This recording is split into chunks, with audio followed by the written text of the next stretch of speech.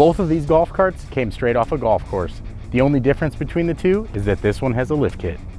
A golf cart lift kit is a set of parts you install on your golf cart to boost it up off the ground to be able to fit larger wheels and tires on it. There are 5 different lift kit types.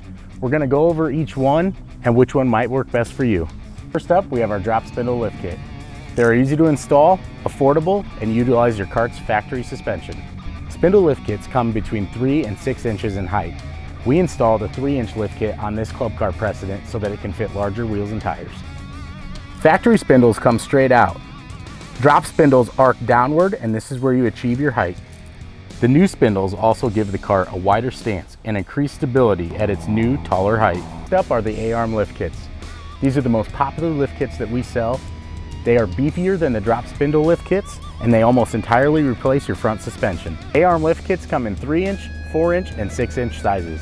They give you an upgraded look and allow you to fit larger wheels and tires. Dollar for dollar, A-arm lift kits give you the best performance for the price. Drop axle kits are next. Drop axle kits are a great economy solution and are very popular on EZGO carts. These lift kits are typically 6 inches in height. They replace your standard axle with a drop axle to be able to fit larger wheels and tires. Drop axle lift kits reuse your factory spindles, making them one of the more affordable lift kits on the market. We have a set of 23-inch tires on this 6-inch drop axle lift kit. Block lift kits are next. These are an economy option that normally come in a 4-inch size.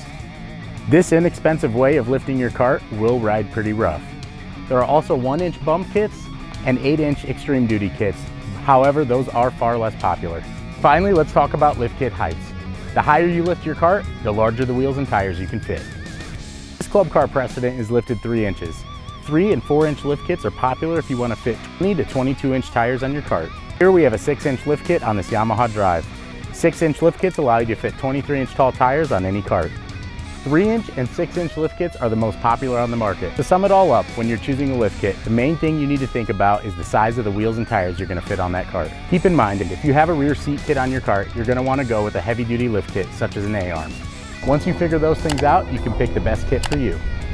To learn even more about lift kits and everything else for your cart, visit golfcarttiresupply.com.